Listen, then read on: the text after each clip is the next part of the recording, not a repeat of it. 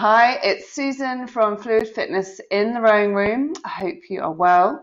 We are going to continue with our glute focus today. So we'll spend a bit of time making sure those good old glutes are activated, and then we are going to do a bit of a longer piece just to start testing that glute endurance, not particularly with power, but just in terms of how long, obviously, we can keep them involved in the rowing stroke. Okay, so grabbing our handles. Okay, so handle in the fingers, relax grip, thumb underneath, sitting right on top of those sit bones. On the seat, sitting up, handle at the bottom couple of ribs, and leaning back at that 11 o'clock angle. And we're going to go through pick drill, and then we'll go through legs only drill, both ends of the stroke as we build it up, focusing on including the glutes, and then we'll go into one or two pieces. So starting arms only, keeping that body still, pressing the feet against the foot plate as we pull back, and a little squeeze of those glutes.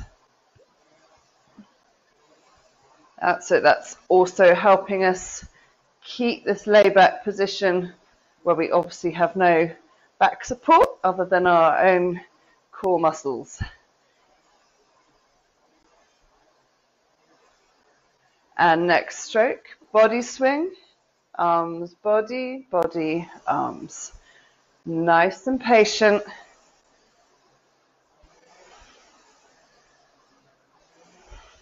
Swinging from the hips. Not going for any extra reach with that upper back. So none of that. No more required. And next stroke, coming to half slide. Go.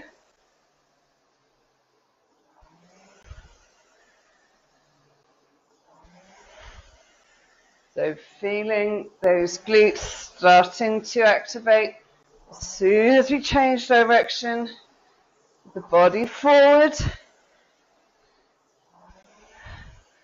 And then helping that body to swing back nice and smoothly without the power dropping off.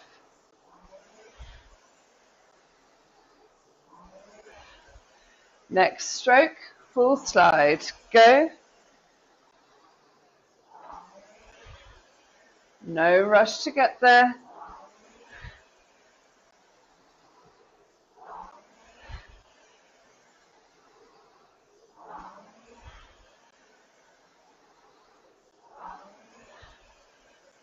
Loads of time. I'm at a really low 16. Long and relaxed. Firm core. And building that glute squeeze as I drive back.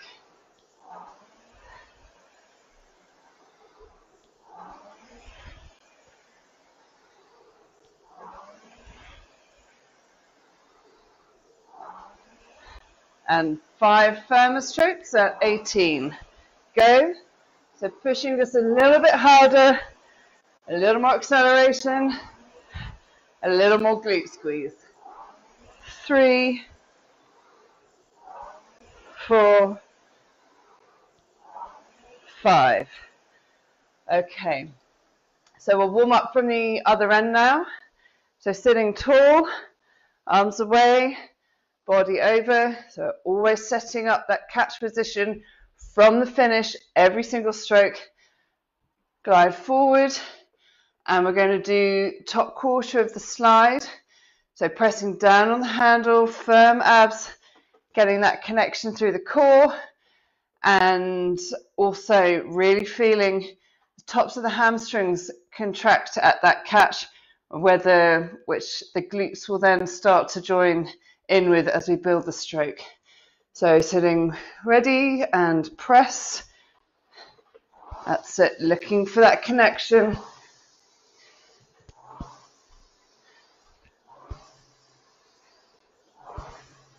That's it. Are those glutes starting to fire? Keep looking for them. Just really small strokes. So slightly brace the abs, ready to pick up the load. And pushing back a bit further. So heels are down now. Should be feeling more of a squeeze. And back a little bit further, still keeping a bend in the knee. That's it, connection all the way through the leg drive. Firm core, glutes, building that squeeze. Now we're going to bring in that body swing, increase that glute squeeze to help the hips open. The next one, go. And at this point, you should really feel that squeeze. Relax forward, squeeze.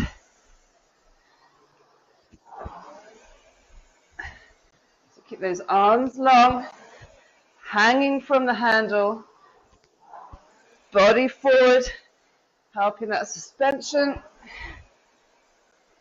So the core is engaged. Going to really help that connection stay there as we open the body up. That's not a time to relax and go woohoo as you just use your body weight to pull you back. It's a dynamic effort. Squeeze and swing. Okay, full stroke with arms, go.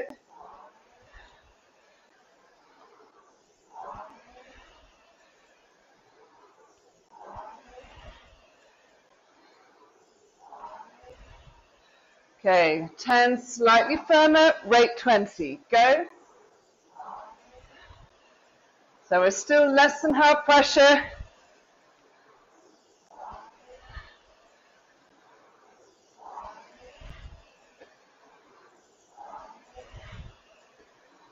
Another 5. Okay, that's it, gradually building that build of the squeeze.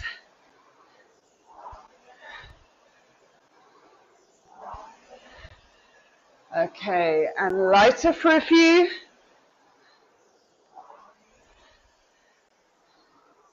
Even at light pressure, feeling a little squeeze on those glutes. They're involved in every stroke, no matter what. And next stroke, another 10 at rate 22. Go. That's it, find that rate. Still less than half pressure. Squeeze, build it in.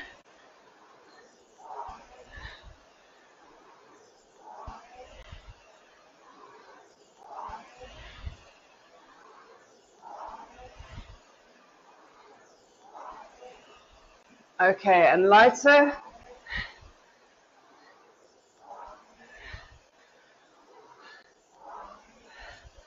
Okay, and from here we're going to build in a little bit of pause rowing. So we're going to pause at the finish. So literally, where you finish the stroke, not arms away at the finish.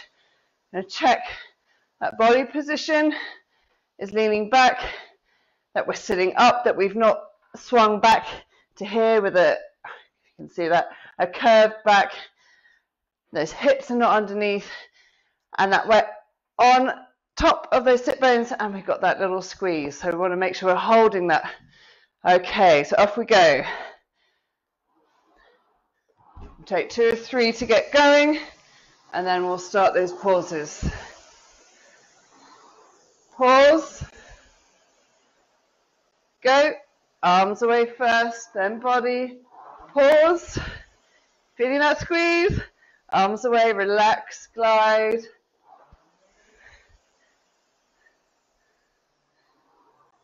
That's it. Just thinking about the glutes. Build, pause, go. Build, pause, go. Feel those glutes relax as the body goes over. Go. Okay, every other, go. Full stroke here. Keeping that squeeze on. Squeeze. Oh, I meant pause. Go.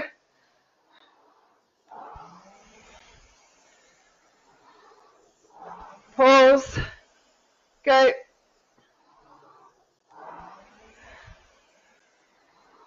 Pause. Go.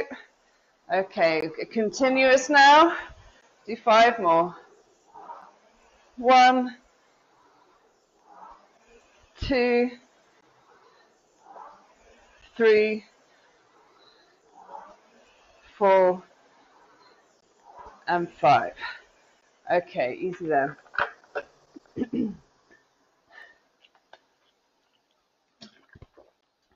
Right. If you've got any questions at any time about any of this, not sure if you're doing it, feel free to leave a comment or drop me a message. Send me a little video of yourself. I can give you a short bit of feedback. Right, so we're going to go on to a longer piece now so we can check how much that muscle memory is getting involved. It can be hard to think of one particular technical point every stroke for minutes on end.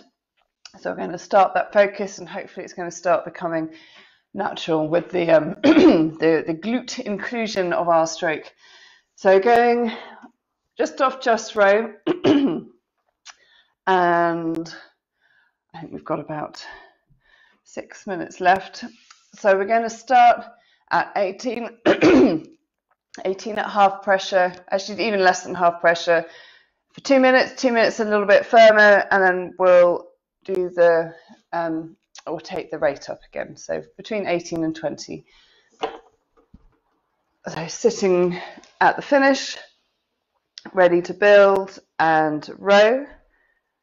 So building over 2 or 3 strokes, brace those abs, that's it, support that leg drive as we get the fan going.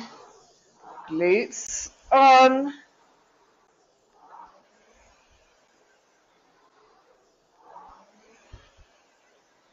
Thinking about that pause drill. Are we feeling the same at every finish?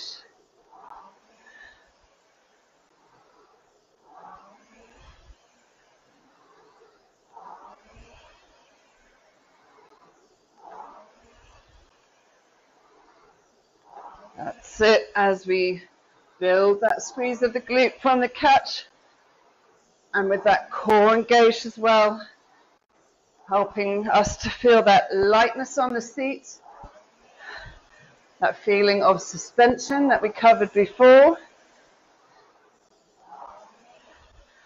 Much easier to do with long arms and that forward body angle. So keep that patience. Keep the length in that leg drive. And that gradual glute squeeze until the legs are nearly flat. And that glute squeeze increases to open up those hips. Keeping the power on rather than letting it drop off. Okay, 20 more seconds. Rate 18. Between light and half pressure still. Squeeze, so keep it on. And bringing the power up. Next stroke, feel that extra squeeze now. The legs push a bit harder. The glutes squeeze a bit harder. We've got a little more acceleration as we swing the body back. And a little more ratio as we recover. That's it. Keep that 18. Pushing harder than before. Still controlled.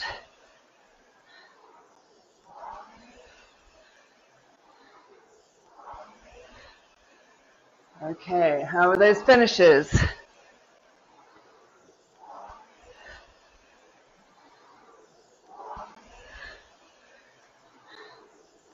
So, sitting tall at the finish. squeezing the glutes, pressing the toes.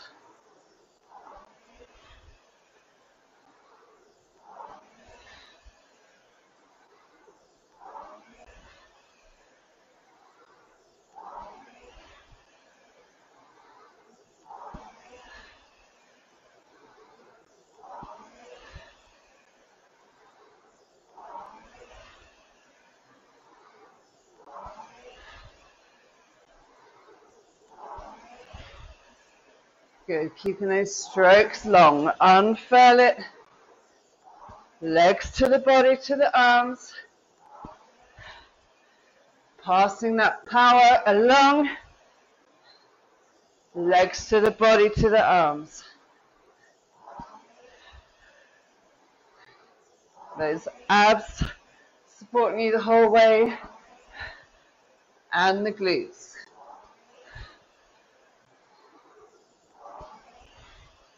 Okay, we've done 2 minutes there. So next stroke, I'm going to take it up to rate 20. Same intensity. Go. On the drive. Keep sitting tall. Keep those finishes the same. Do not let it drop off. Don't let the extra speed from the rate detract from the way you are pushing and squeezing. There's that word again.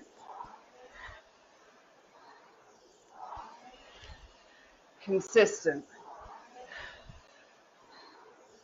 Okay, 30 silent seconds.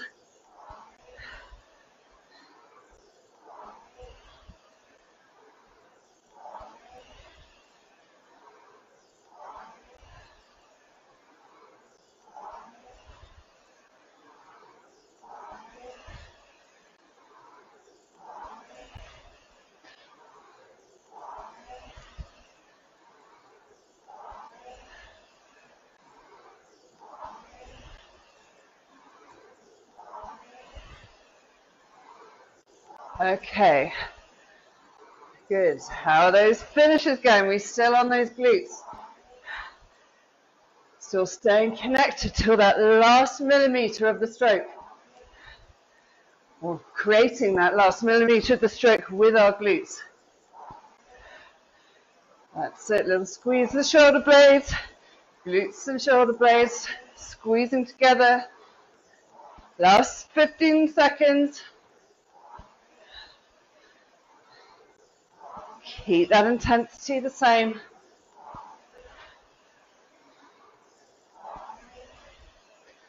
And last one.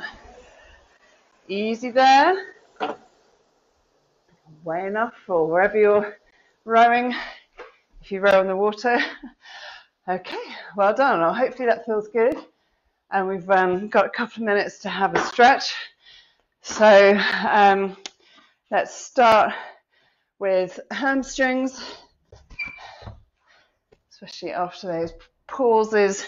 That really helps emphasize that separation and our flexibility in the hamstrings, or lack. Sitting up and leaning forward from the hips. And I definitely notice a difference between doing this in the morning than later in the day. It certainly takes quite a long time to get fully warmed up and flexible. So same applies if you're rowing first thing in the morning and doing an intensive piece. You may need to warm up for longer.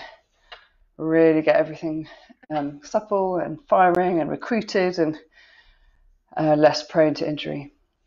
Okay, and relax, and we'll do quad stretch. So just bring that heel round to your side, so you've got that nice bent leg, and as you lean back, you're going to feel that stretch in the quad.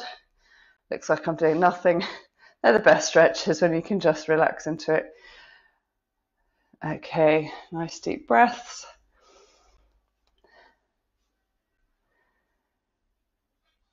Good, and bring it round, change sides. That's it. Oh.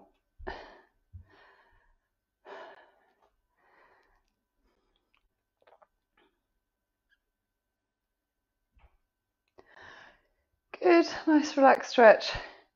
And we'll finish with the glutes because obviously that's what we've been focusing on. So bring that knee to your chest, give it a squeeze. Bring the other knee up for more compression if you need it. Shift your balance slightly if you like. See if you can get a more satisfying stretch. Just don't overdo it. Stretching just to the point where you feel it. That's it, 20 to 30 seconds. Okay, and change sides.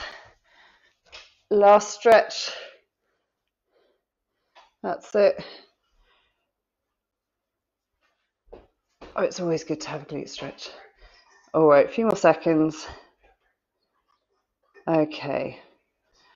And we are done for today. I'll be back at midday for a 50-minute more intensive workout. So maybe see you then. Bye.